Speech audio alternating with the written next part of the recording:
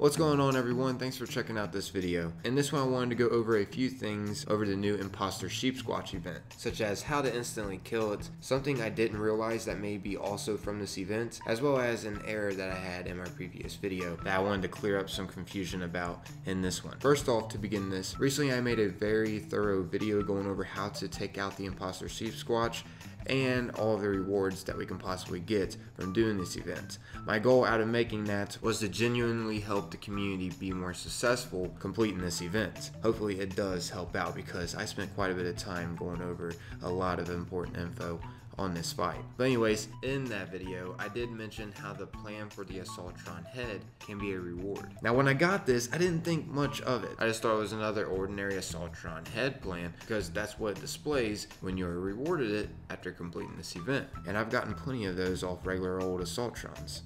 But no, this one was different. When I went to go learn it, I realized that it told me I had learned how to craft the Imposter Sheepsquatch head, as you can see here. Now when I saw this, I was like, shoot, I forgot to mention this in that thorough video that I'm talking about that I made previously to genuinely help the community. But come to find out, at the moment there's nothing there that we can craft. We cannot craft this Imposter Sheepsquatch head whatsoever. Now it seems at the moment that this is going to be a atomic shop skin. However, it could be that we'll just get this as a crafting item from this event. At the moment, that is the rumor. I'm not exactly sure if it's 100% correct, but players are saying that this is going to be a skin in the atomic shop in the future. Thought that was pretty interesting. Imagine having a Sheepsquatch skinned Assaultron head for anyone who actually uses it. That would be crazy. That is taking it to a whole nother level of defeating the opponent. You're now using the opponent's head as a weapon. I mean,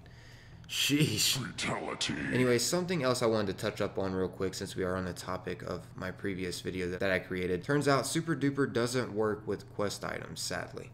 I had no idea, guys. I'm sorry. So it seems you can't make two Assaultron keycards at once. Once again, my bad for assuming that in the video. I wanted to add that just because I was thinking it would help a lot of players save quite a bit of caps when trying to craft the Assaultron keycard to fight the Imposter Sheepsquatch. Because after all, that circuit board is worth quite a bit. And I was just like, well, screw it. Maybe it'll help them out. But yeah, it turns out we can't actually craft two of them. So keep that in mind. That's the reason why you're not getting two of them. Super Duper doesn't work with quest items, once again. Anyways, lastly, in that very thorough video that I keep mentioning in this one, I went over quite a bit of ways on how to take out the Imposter Sheepsquatch successfully. I showed just about everything that we really need to know, besides the fastest possible way, which is by nuking it. I know, easier said than done. Now, I did show it was possible to nuke it in my series over what happens if you nuke, but I didn't show how to exactly survive, nor get into much detail over doing it this way. I showed more of the benefits of nuking the area before the event appeared, and there were many benefits because there are a ton of robotic enemies that spawn here, which equals a lot of glowing mass, high radiation fluids, hardened mass. But on the other hand, you can take out the Imposter Sheepsquatch extremely fast just by nuking the event. That's just going to be a little harder to coordinate. So to take out the imposter instantly, first off, you want to check in the server if you can even start the event. A way you can tell is by having someone who doesn't have the Assaultron keycard go on the terminal in the building at the pylon ambush site and use the terminal, and if it says it requires a keycard to start, then you're good to go through the nuke silo to launch the nuke. Only problem is there will need to be someone ready to use the Assaultron keycard to start the event, or you could just wait in the nuke silo until someone starts the encrypted event. However, I think you may be risking wasting too much time doing it that way. I'll be completely honest, but it will guarantee you an event completion no matter what. So if you're tired of losing this event, this is one way to guarantee you're going to definitely complete it. But once again, I don't suggest waiting. You never know. There are some people out there that are really trying to complete this. I just thought I'd add that. But yeah, once you are officially ready to launch, have your teammate start the event and then get ready to launch over there. Now, keep in mind not to nuke the direct center of the event. It's best just to have the blast radius circle barely touching the pylon ambush site.